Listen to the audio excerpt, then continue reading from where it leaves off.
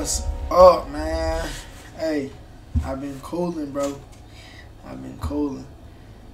Got back from that rodeo last night, man. I drove 3 hours and a half to get back last night. Almost 12-something o'clock. But I ain't get to shoot my video this week. So I'm just gonna chop it up with y'all, let y'all know what's been going on. But anyway, man. I moved to Houston. Look at this bull crap. Got me thinking about Houston. I moved to Dallas. And man, it's crazy, but I like it, man. It's cool. It's cool, y'all. It's cool. Only thing keeping me going, really liking that, is the food. And the food, alright. It's alright. It ain't like that home cooking, but it's alright. But man, I'm just talking to y'all what it's like to move from the country to the city and things like that. Really, the biggest thing that I don't like is I don't get to shoot my gun when I want to, bro. I don't get to go outside running around with shirtless and all that country stuff. Ain't no four-wheeler, no dirt bike, no side-by-side. Ain't no ponds to go fishing at. Man, it hurt out here, man, but what else could I be doing? You know? Go home a little bit, fish. Got me some deer this year, you know, so it's all good. Hanging in there. Get ready to go to Canada. Passport came in today, you know. I'm happy, man. I'm excited, man. I just want to play ball. That's it, man. I just want to play ball. And my wife gonna come with me for a little bit. And, you know, if everything go good, I might have me a little house next year, you know. Might have me a house next year, you know. Man, I was reading today in 1 Samuel, and it was talking about how Saul disobeyed the Lord. He was impatient when he didn't wait on Samuel to come back and do the burnt offering, so he done it himself. But you know how many times we are impatient and we're trying to rush things, and it's not our time, y'all. Especially me. That was a hard time for me, like, realizing that it's not my time. It's on God's time, and if I don't wait on God's time, it ain't gonna be right. So Saul was stripped from being the king just because he didn't wait. He wasn't patient, and he disobeyed the Lord. You know, in times like when my mom tells us to do something, my dad tells us to do something, my wife, boyfriend, girlfriend tells us to do something, like, I'm gonna just do it my way. Sometimes that ain't the best way to do it, man. And if you just listen and just do exactly what they say, things could turn out different for the night, for that week. Like, you never know, like, how things would change if you just did the way someone asked you to do it instead of trying to do it your way. Even though it might be better. Even though it might be better.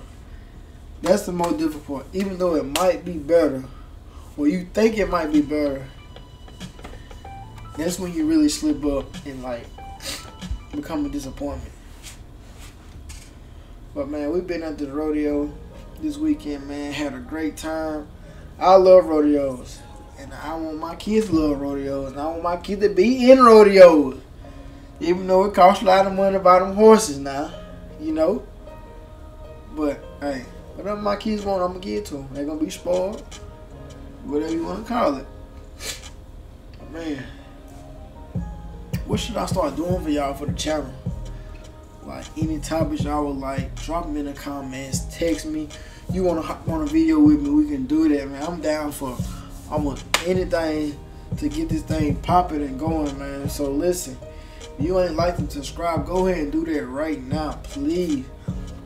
We need some more subscribers so I can start getting that money from YouTube, bro. Stop playing. Alright, man. I've been so bored, man. I've been building my wife a planter box, so she can start learning how to grow crops and plants and vegetables and all that, because it's getting expensive to live, man. What could I say? I feel like I'm dying just to live, living to die. Gosh, dog, these prices through the roof. And it's with everything, from houses to food to candy.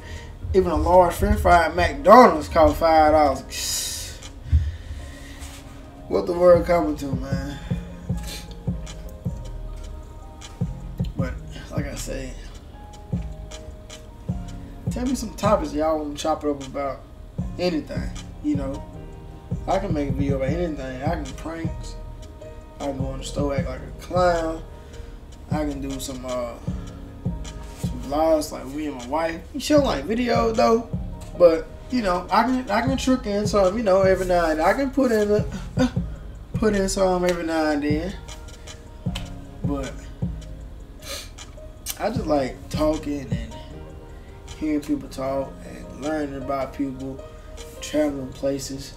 I'm definitely gonna vlog when I go to Canada because I ain't never been across the Canadian line like that before. I ain't never been out the United States, you know. So I'm excited. Like, it's gonna be good. It's gonna be amazing, man. I hope my family get their passport. My little brothers they get their passport. So I want everybody to come. I can invite all of my friends and say, "Come bring your passport. Come on, let's go." I'll do it, you know.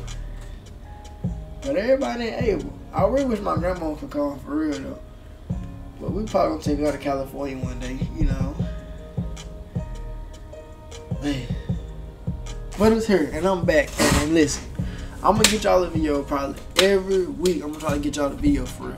Like, I'm gonna get y'all a video just because I want this thing to blow up. You know, I really want this thing to blow up for real, man. If I don't have no support, hey, how I blow up if I ain't got no support?